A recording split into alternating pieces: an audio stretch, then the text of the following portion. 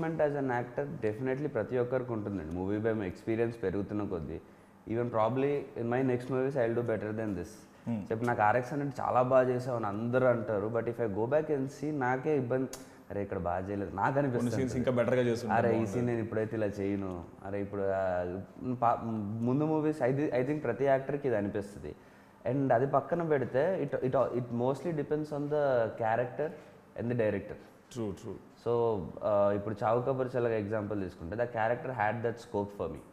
ఆ స్లాంగ్ మీద వర్క్ చేసి బాడీ లాంగ్వేజ్ అలా పెట్టి then and how the director wants to see me also is there. అంటే తను ఎలా ఇప్పుడు నేను ఒక ఇన్పుట్ ఇచ్చిన, నేను this is the way I want to project అని చెప్పిన, డైరెక్టర్ దానికి సింక్లో ఉండాలి. He should also see his hero like that. So understanding the character understanding నేను చేసుకుంది అండ్ డైరెక్టర్ దాన్ని చూసే విధానం, ఈ రెండు మ్యాచ్ అయినప్పుడు అది క్రియేట్ అవుతుంది. So when actually matches and script కూడా యాడ్ అయినప్పుడు మనం చేసే యాక్టింగ్ ఆడియన్స్ కింద బాగా అనిపిస్తుంది. పీపుల్స్ Rx100లో మీరు అసలు యాక్టింగ్ అంత తిరగదీశారు, నాకు అంతేం అనిపించదు actually, but it's because the way the director saw the character and the way ఇప్పుడు అదే యాక్టింగ్ నేను ఆ సీన్లో పవర్ లేకుండా చేస్తే యాక్టింగ్ మంచి యాక్టింగ్ అనిపించదు. ఆ సీన్లో అంత ఇంటెన్సిటీ అది ఉన్నప్పుడు నేను ఆ పర్ఫార్మెన్స్ చేస్తేనే అనిపిస్తుంది. So yeah definitely there was much growth. అంటే ఇప్పుడు ఒక సీన్ని అప్పుడు ఏదో చేసేద్దాం అన్నట్టు అప్రోచ్ అయ్యేవాడిని, ఇప్పుడు ఆ క్యారెక్టర్ ఎంతవరకు చేయాలి, ఎంతవరకు లిమిటేషన్స్ అనేది తెలుసుకున్నారు. లిమిటేషన్స్ ఇంతకు మించి వెళ్ళకూడదు ఆ క్యారెక్టర్.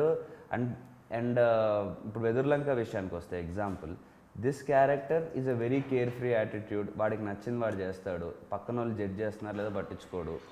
అండ్ వాడెవడిని గెలకడు. ఎవడన్నా వచ్చి వాడంటే వాడికి ఇప్పుడు సిగరెట్ ఎందుకురా కాలుస్తున్నావు నా ముందు అని అంటే, నువ్వేం కొనిచ్చలేదు కదా, అయినా పోతే నా క్యాన్సర్ వస్తుంది నీకెందుకండి బాధ అని చెప్పేసి వెళ్ళిపోతుంది.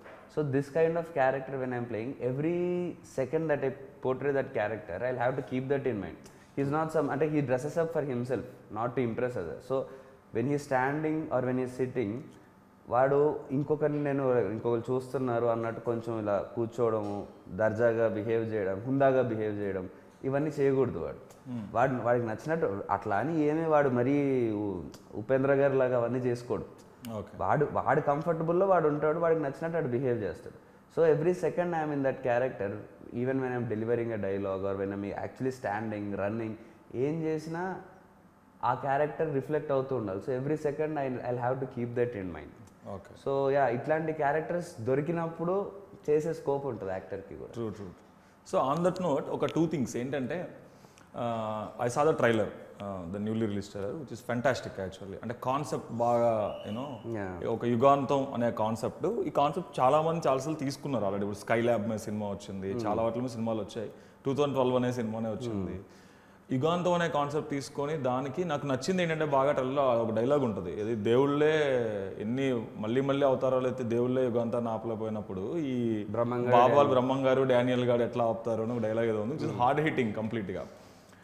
ఒకటి స్క్రిప్ట్ విన్నప్పుడు యూజువల్గా దేవుళ్ళు అనే కాన్సెప్ట్కి ఎగనెస్ట్గా వెళ్ళడం అనేది, అంటే no matter how scientific you are no matter how you are deep rooted in to philosophy, ఈ ఒక థియాలజీ అనే కాన్సెప్ట్కి మనం ఏదైనా ఎగనెస్ట్గా పని చేసినా ఏమేసినా కూడా ఎక్కడో చోట మనోభావాలు దెబ్బతింటాయి జనాలవి ఆబ్వియస్గా.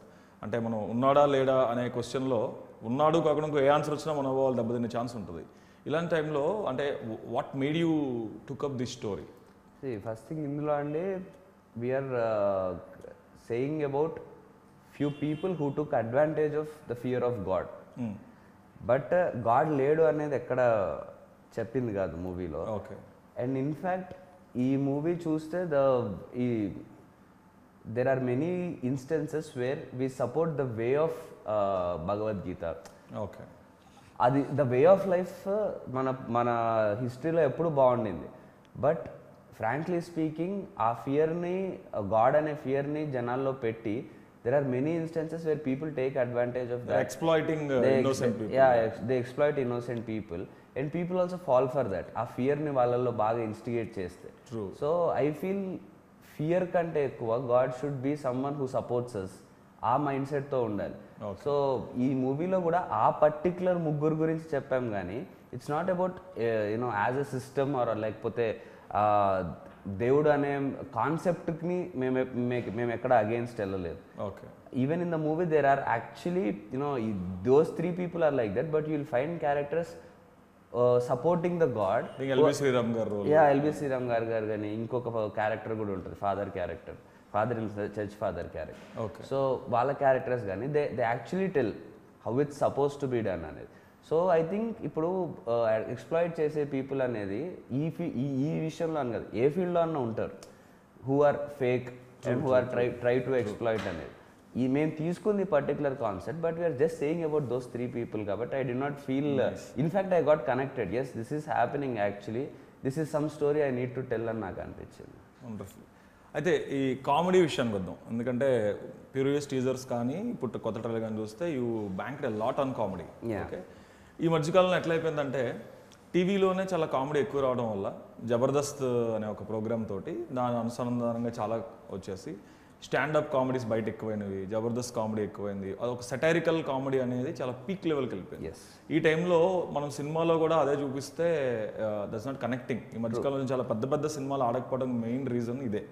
ఆ కామెడీ అనేది వర్కౌట్ అవ్వట్లా, నవ్వు రావట్లా. పేపర్ మీద నవ్వు రావచ్చు కానీ థియేటర్లో అయితే నవ్వు రావట్లా. So what care you to and అసలు before that I want ask, director పేరు క్లాక్స్ అంటే ఏంటి, సర్నేమా లేకపోతే నిక్ నేమా, ఒరిజినల్ నేమేనా?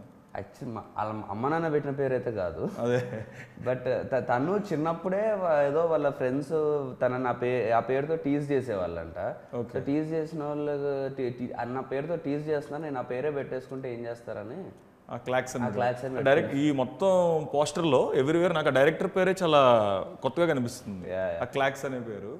అంటే తన యాక్చువల్ పేరు ఉద్దర్రాజు వెంకటకృష్ణ పాండురంగరాజు. ఓకే, ఇది యాక్చువల్ పేరు. అది ఇంకా బాగుంది, సినిమాలో పెట్టుకోవాల్సింది.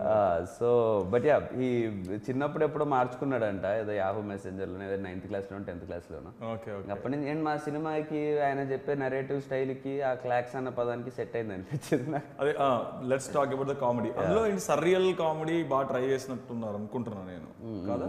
అంటే మీరు చెప్పిన పాయింట్ యాక్చువల్లీ కరెక్టే.